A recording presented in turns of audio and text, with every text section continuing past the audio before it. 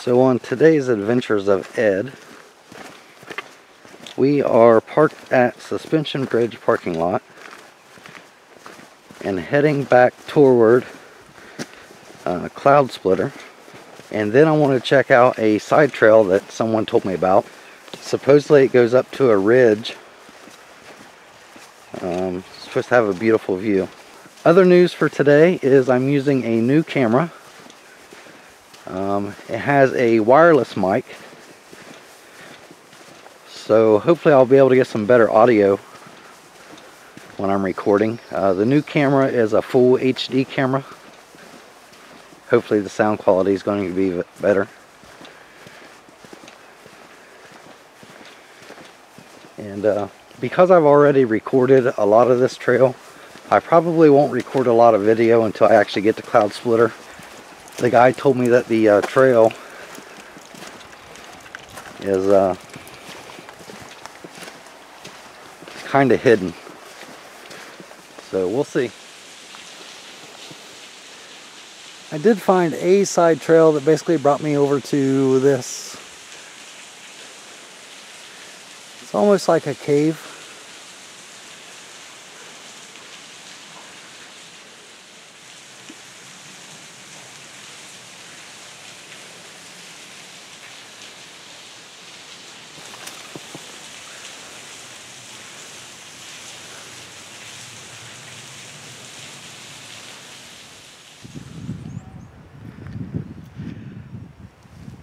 I have honestly got to say, this is probably more beautiful view than what it is on Cloud Splitter. Cloud Splitter, by the way, is right straight across. So where I camped at was about right there. You would not believe the climb I had to go through to get up here. So you can go up a little bit further.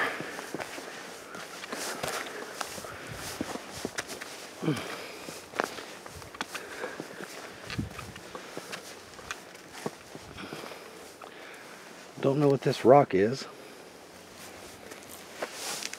And let's see if I can get up in here.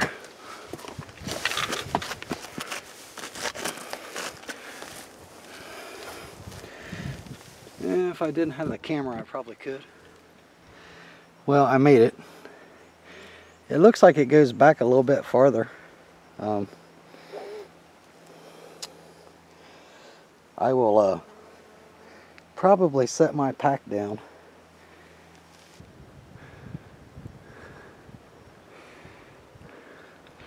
I have to admit, this is pretty cool. I'm going to enjoy waking up to the sunset will be over, or sunrise will be over there.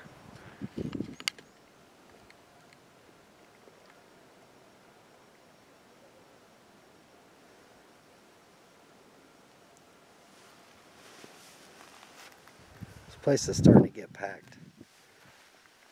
I passed numerous hikers on a trail that I usually never see anybody on. So I went ahead and grabbed water for dinner tonight and breakfast tomorrow, and threw up camp so that somebody else didn't rob it first. So I'm going to zoom over to Cloud Splitter and see if you can see the cave. See people sitting there. Now if I zoom back out,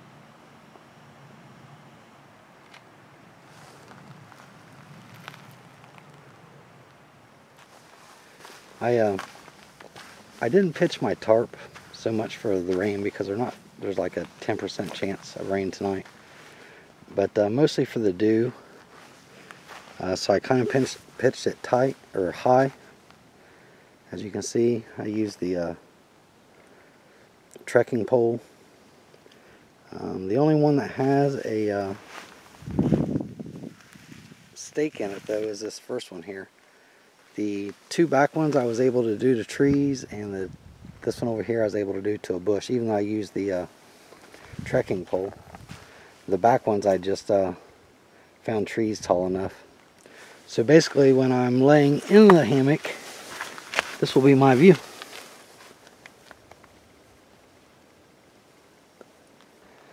I wanted to do some exploring while I'm here because I noticed earlier that this trail goes way back. So down there is my camp. That's that rock crevice that I started to come up earlier. Just come up through there. There's a trail that goes way back through here. I hiked maybe a quarter of a mile back, and the trail actually gets better. So let's go see where this takes us.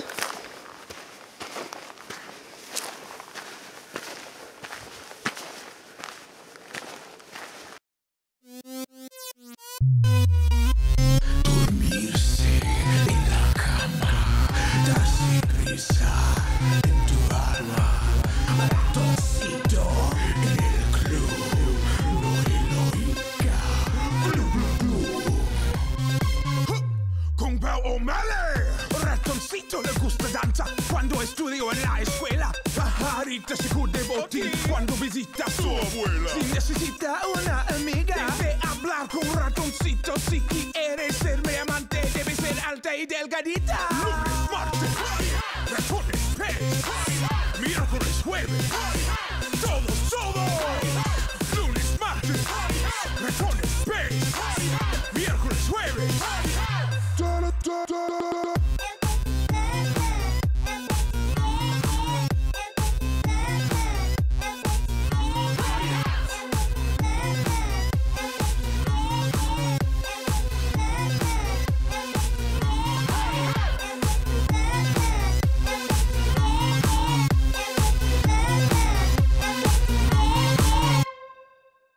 Man, the trail's really starting to get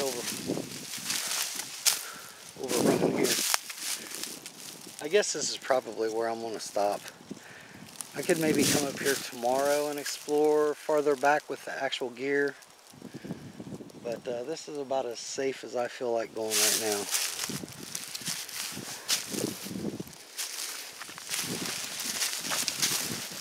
So anyways, back to the firewood thing. I'm leaving no trace. I have been down camping and literally felt like I was freezing to death, and I will not start a fire. Now if I'm car camping at like a campsite that has a fire ring, I will usually buy pre-made firewood and use it. But when I'm out doing hammock hangs and I'm just setting up camp wherever, I never start a fire. You always watch on all these survival shows, they're like, shelter, fire, water. I'm going to say bullshit. Although I do agree that water is very important and shelter is important. Fire, not really. I mean, maybe if you killed some game or something and you needed to cook it, or if you didn't have a cook set stove and cook set like I've got. Man, the trail just comes through. You might. But since I bring my alcohol stove with me everywhere and I've always got water, I ain't got to worry about that too much. I pretty much always have my water source and my way to cook figured out. So for dinner tonight, I have a choice. I actually brought my chili that I always bring. I brought my oatmeal that I brought the last time. The oatmeal with the powdered milk. And I noticed while I was buying some like trail food snacks at Walmart that Mountain House has come out with something new. Backpacking meals. They're really light. And it was sweet and sour chicken, I believe. And as soon as I read what it was, automatically I said, wow, that would be awesome. I mean, I make a pretty mean sweet and sour chicken, also sweet and sour pork. But I will try Mountain House's. The other thing was, too, they're now doing these half-serving sizes. So, you know, it used to be, the meals would cost like, you know, around $9 to $13. And this one was basically $4.50 or $4.97 or something like that. And so, reading the nutritional information, I realized it's only 270 calories for the whole meal, and it's only one serving. So, if you know anything about Mountain House and Backpackers Pantry and all the other freeze-dried meals, they usually have 2 meals in one bag. That usually works out pretty good for me, because by the time you waste 3,000 or 4,000 calories in a day, you're ready to have a 800-900 calorie meal. So I've got the chili and I've got the sweet and sour chicken. Not sure which one I'll do tonight. Almost back to camp now. Probably when I get back there, I have a feeling I need to grab the toilet paper and go take a walk without the camera. Sorry. Yeah, here's like the I don't know if you can see it or not. There's like toilet paper everywhere. So the place I walked up on, I was like, what the hell is that? Is this? So I can zoom in. I was like, wow, that's some weird looking shit. Then I realized it was toilet paper that's around it. More toilet paper, more toilet paper. Like, this is the dump side, I guess. Won't be for me, though. I will go dig a hole. I will find a stick and dig a hole like you're supposed to. And instead of leaving the toilet paper behind, I will stick the toilet paper in my trash bag. It's in my back pocket. Speaking of, let me show you real quick. No, there's no toilet paper or anything in it right now. Just some snack papers. So I carry a Ziploc with me. All my trash goes in it. I keep it in my back pocket unless it gets too big. So I'm going back down this rock thing here again. Hopefully I don't need both hands. I've did this once already and didn't. It's not too bad once you do it a couple times. If I start to fall and drop the camera though, you know why.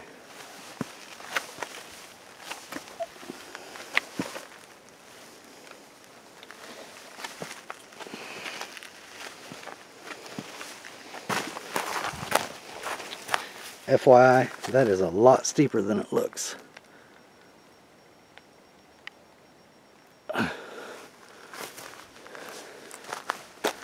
Alright, I'm back to camp, so I'll record some more later on. Maybe when the sun's going down or when I cook dinner or something.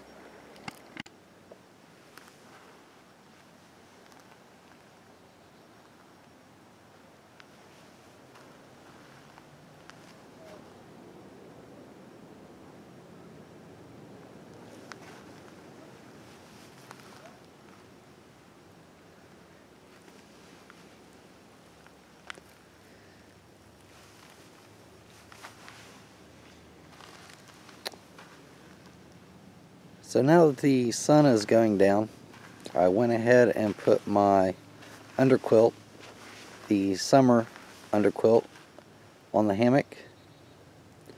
The wind's starting to pick up with the sun going down. Kind of see the sun over there in the about 2 hours before it starts getting dark. Probably around 5:30 p.m., 6 p.m., somewhere around there. I'm getting ready to set up and do dinner. I'll go more into that here in a little bit.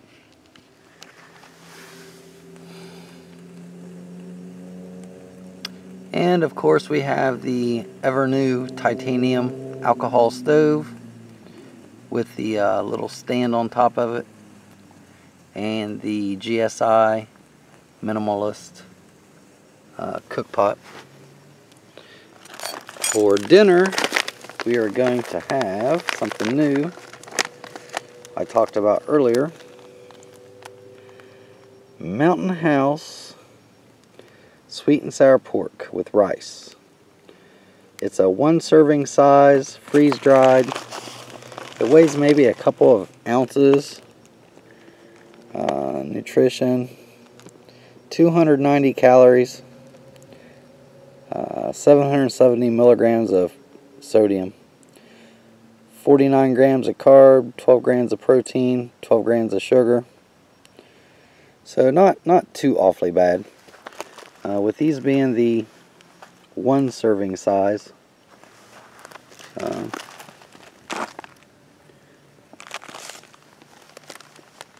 probably not going to be as filling as the other ones that I normally use. Of course, I also have my selection of coffee, and in case I decide to have hot chocolate, I have 1 packet of hot chocolate. So it usually takes about 5 minutes for this to boil. This is water straight out of the stream, so it does have to be boiled. No filtering whatsoever. Literally stick the bottles in the stream and fill them up. So I'll bring this to a boil, and then I'll let you know how this dinner tastes. A friend of mine bought me a monocular, 10 by 25. It's made by Barska. It actually does a really good job. I've used it to kind of, watch people going up and down Cloud Splitter. I've used it to check out things off in the distance. It doesn't weigh too much. I don't know the exact ounces off the top of my head. And then for this trip in particular, because I never know exactly how cold it gets, except for unless I turn my phone on, assuming it's got reception. So I brought a thermometer that shows the high and the low, and it resets every 24 hours. The low for the day has been, it may not focus, 59 degrees, and the highest temperature was 70, and it's currently 67. Now, it is hanging right there in the sun. I don't really think it's 67 degrees. It might be right there in the sun. In the shade, it feels a lot cooler. But we'll see what the temperature gets down to tonight. It's only supposed to get down to 57, I believe.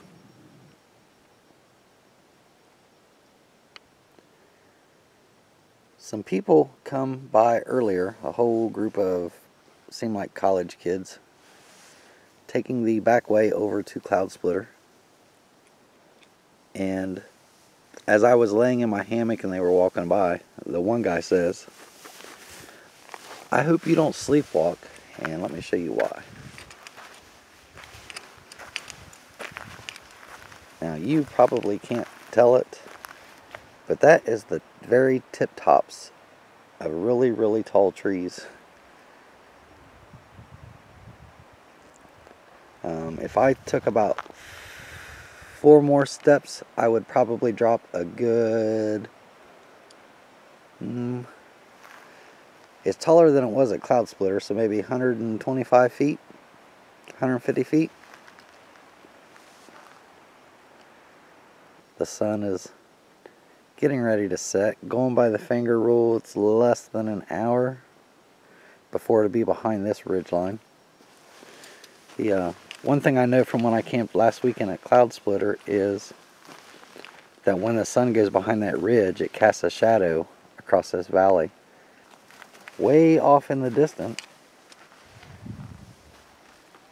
is the Glady Learning Center. Let me see if I can zoom in and hold this still enough. That is Glady Learning Center. I don't know how far away it is. I'm going to guess mile and a quarter.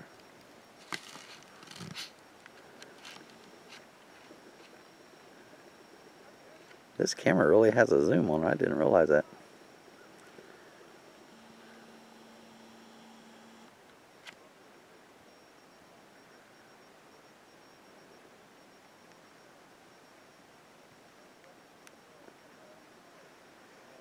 As much as I've used this camera today, it still says I have 69 minutes left. And I have 7 hours of recording left on the 64 gig drive. I am recording in MP4 mode and not true HD, AVCHD or whatever it is. I did that mostly because I wasn't sure how much data was going to fit on the card. So maybe the next outing I'll try it in full HD. Finally, using my new Goal Zero Flip 10, it works really well. I was at about 50% charged 5 minutes ago, and now I'm up to 63%. So only 5 minutes has passed by. Now the phone is shut off. It seems like phones always charge quicker when they're shut clear off.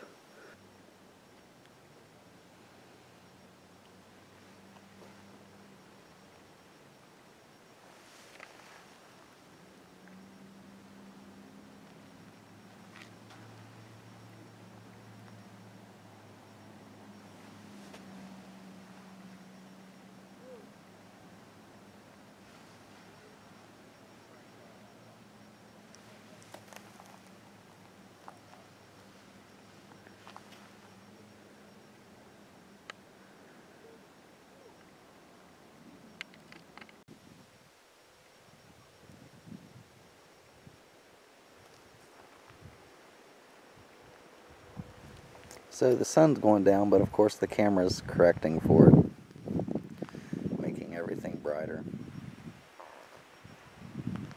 That orange peak back in the background, that is the only thing that's really still lit up. The rest is not.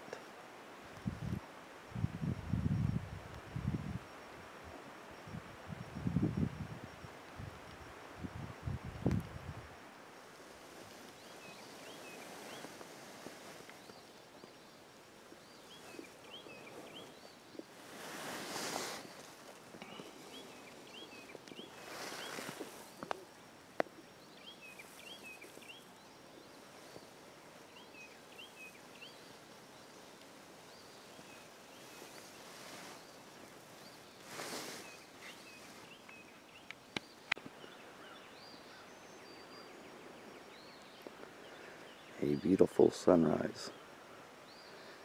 It is 40 degrees outside right now.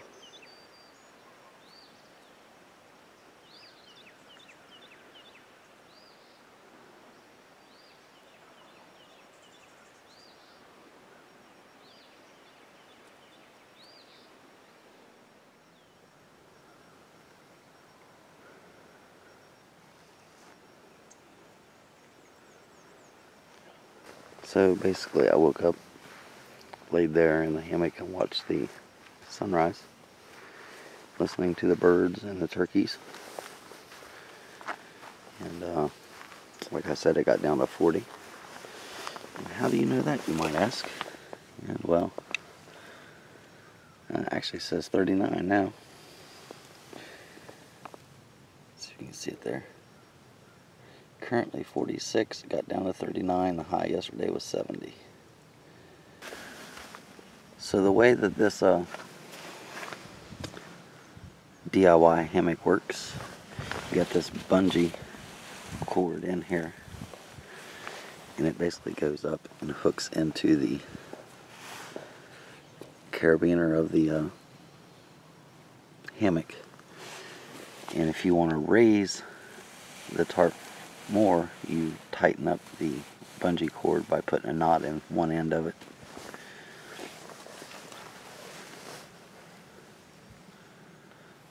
The cinch ends here, you can see this is the factory end. Basically pull it so that it's cinched up against the bottom of the hammock. And then the one on my end, that I sewed in, kind of the same way. Looks like I left that a little loose. I did have a little bit of a cold spot last night. I guess that's probably why. Okay, I have camp is all packed up, cleaned up, ready to go. First thing on today's agenda is I was going to go over to Cloud Splitter, but there's still people over there camping, and to get to the rope you have to walk right through their camp, so I'm going to skip that. I'm going to head back to the suspension bridge. Let me record this access to this spot that I'm at.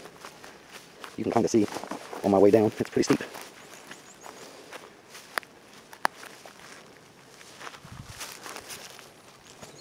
Made it up here, getting down to the front part.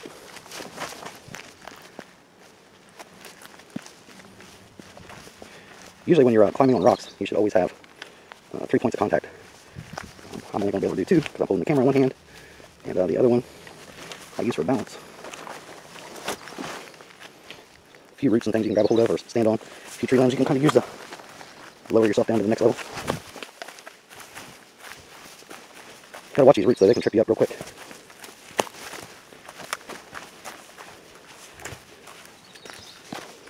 First thing on the agenda though actually is to get water. I am clear out. I know you can't see how steep this is, but that's alright.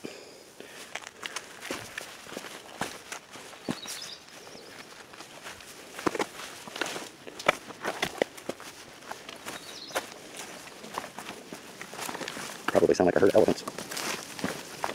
Just to kind of give you an idea, I come from way up there. That's a distance of maybe 40 feet. Probably at about a 45 degree angle. Or I'm sorry. Yeah, it'd be about right. 45 degrees. This right here kind of leveled out a little bit, not as bad. Sorry if the camera's so shaky.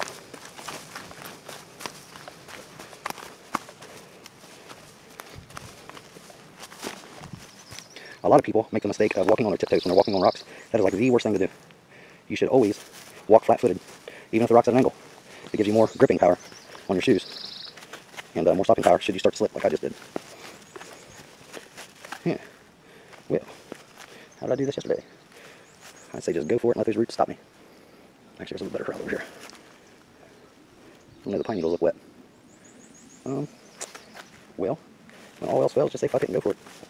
We'll make it down to this. Double check my footing there. And then down. Piece of cake. I've got done this a time or two or something.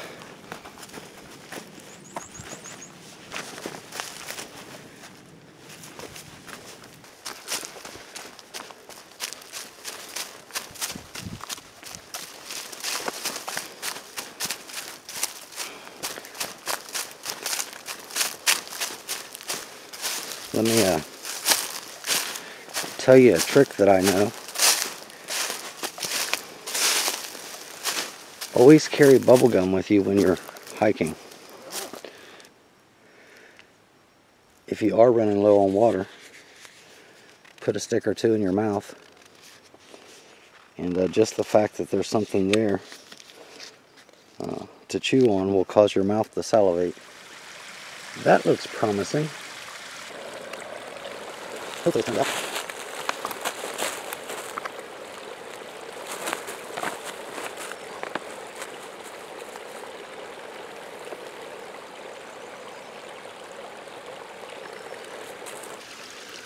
So basically this is the process.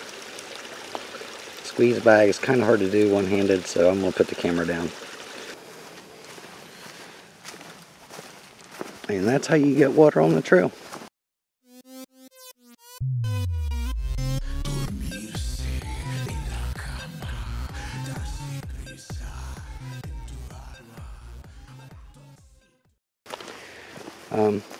Two things I always bring with me on hikes. I always bring my GPS. And I always bring my polar watch. And I track both distance and heart rate. Knowing my heart rate on trails allows me to say, oh, this trail was really excruciating.